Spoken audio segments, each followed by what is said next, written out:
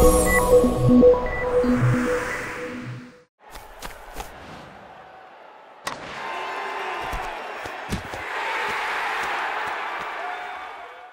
this tournament started in 2012 as the first campus cricket tournament, the international flavor.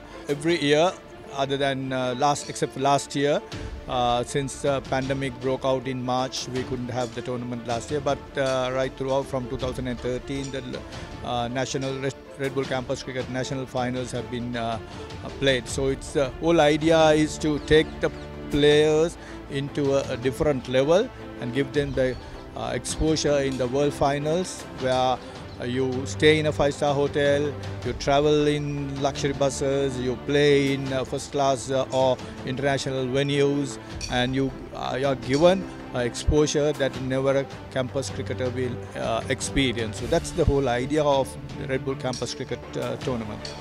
This year, at the moment, the World Finals is scheduled to be held in Oman towards the end of this year.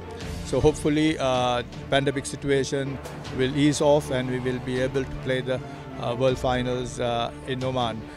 This year's tournament, the standard of cricket has grown. We have seen some good competition. All the sides that played very good cricket.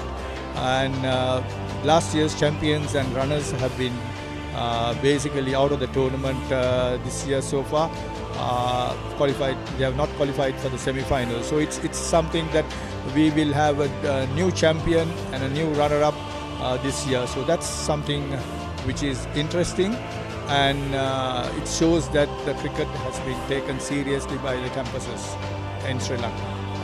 Yes, for the fans, we have unfortunately will not be allowing fans inside the grounds, but ThePapare.com is covering it live on semi-finals and finals. So we will request all the fans to come and cheer them, support them online, and see your teams winning the Red Bull Campus Cricket National Finals, and the winners will qualify to play in the World Finals in Oman during the latter part of the year.